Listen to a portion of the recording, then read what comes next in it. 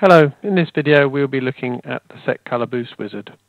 The Color Boost increases the amount of color being printed in areas where the shirt color can also be seen.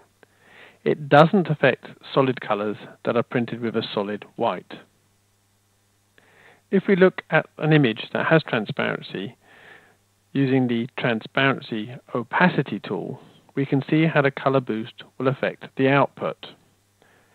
An image with transparency is made up of the color data, displayed in the lower window, and the transparency information displayed in the top window. The transparency top window tells the color data how much of the background to show through, and we also use this to control how much white to print. The actual color data in the image, if there is no transparency, would actually look like the setting when the opacity is set to its maximum. The color data goes through a flattening process, and based on transparency, the color data is reduced. Color Boost allows you to reduce the amount of flattening and to put down more CMYK. This is the same as reducing the midtones in the plugin, but when I do this in the plugin, it's going to affect both the white and color data. Color Boost in a queue only affects the color data.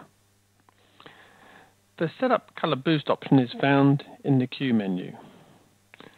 Select your bed size and select your graphic. Select the size you would like to print the variations on the shirt board and click Next. A color boost of 1 is normal flattening or no color boost, and a color boost of 8 is a lot.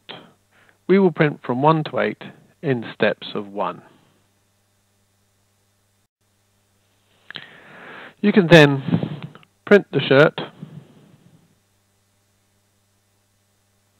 and from the output you can select your preferred print and enter this value in the wizard to use for all new jobs in this queue. Use the Color Boost for both colored shirts and your black shirt queues to fine-tune and get the desired output you're looking for.